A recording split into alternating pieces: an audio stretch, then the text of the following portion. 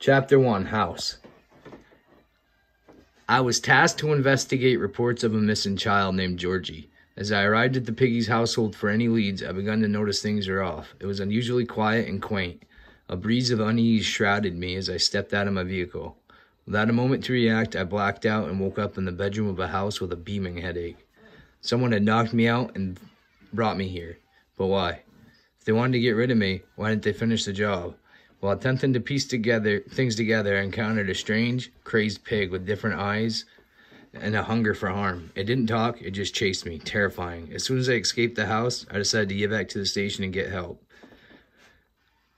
What we have here seems to be much more than a missing animal case.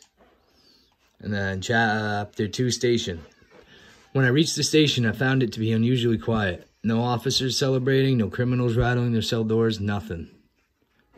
Then the intercom system spurted out a warning to get to the garage. The voice sounded familiar. It was Doggy, my old partner. Where I lost my spot. I don't know why he showed up on his day off. Maybe it was a distress call and all officers received while I was unconscious in the Piggy house. As I kept about to unlock the garage, I encountered yet another strange-looking pig. It appeared to have black eyes and a violent attitude, just like the last one. What is it with these animals? What happened to them? And what made them like this?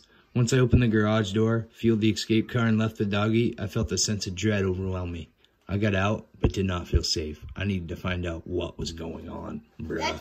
That's Chapter 1 and 2 lore. Tomorrow we'll do the lore that we find in tomorrow's live stream. Bruh. Record a video of them. Okay, bye. Bye.